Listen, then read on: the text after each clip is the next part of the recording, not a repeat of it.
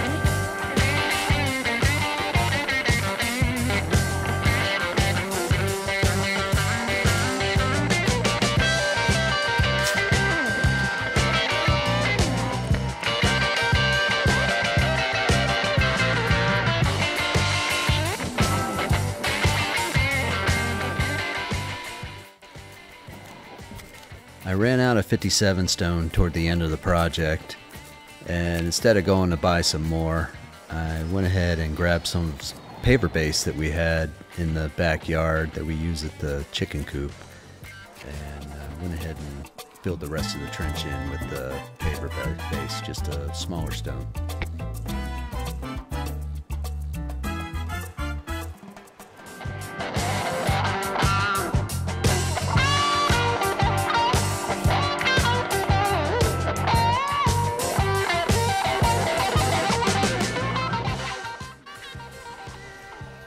Once the stone was in, I covered it with soil.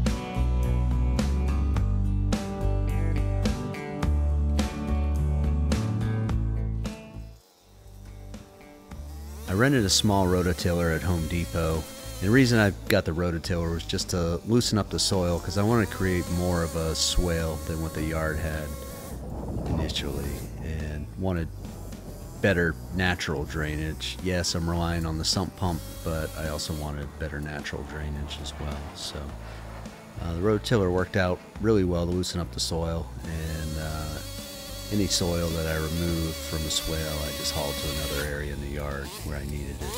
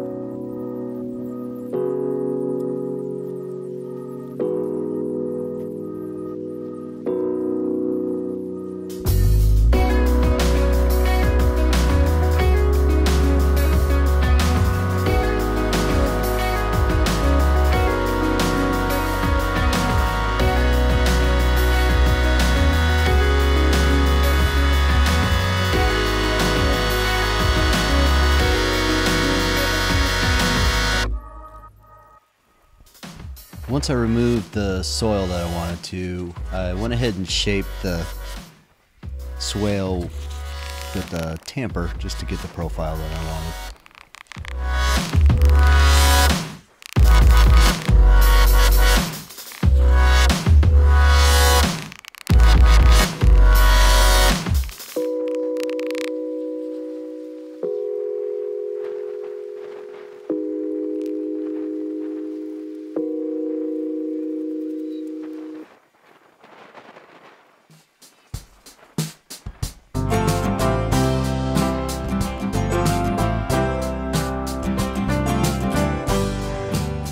Then I finally gave it a light raking and put the rest of the sod down.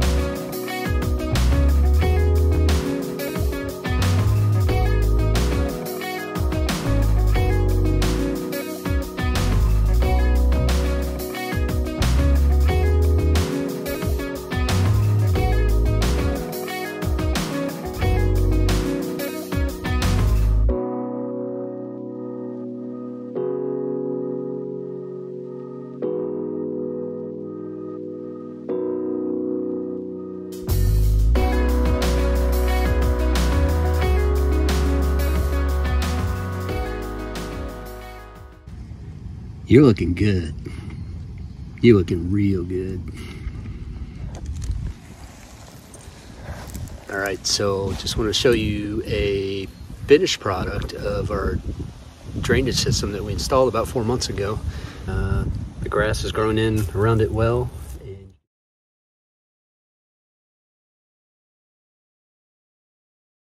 No more standing water. We haven't had it since we installed this system. And you can see, you can't tell that there's the permeable pavers underneath this grass here.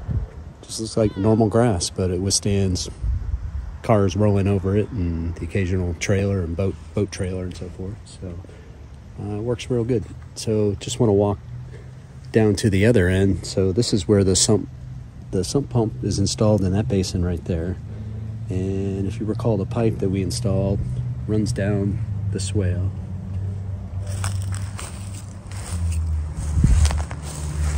In the swale, we've got a trench dug with gravel and the pipe.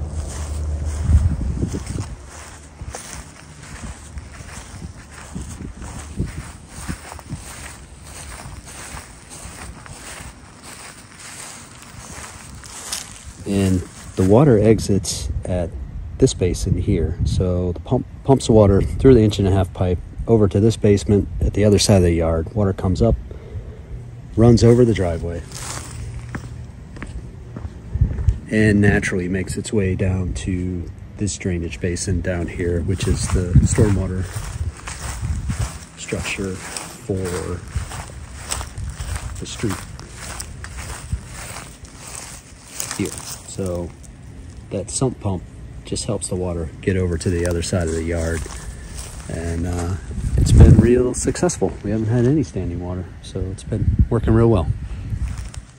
So where the sump pump is, you've got water that runs across the driveway to that basin. And if you recall, this was a muddy mess as well. We installed the permeable pavers in this area as well with gravel, and again, solved our problem. So no more standing water, no more mud, and withstands traffic going over it. So overall, it's been really successful.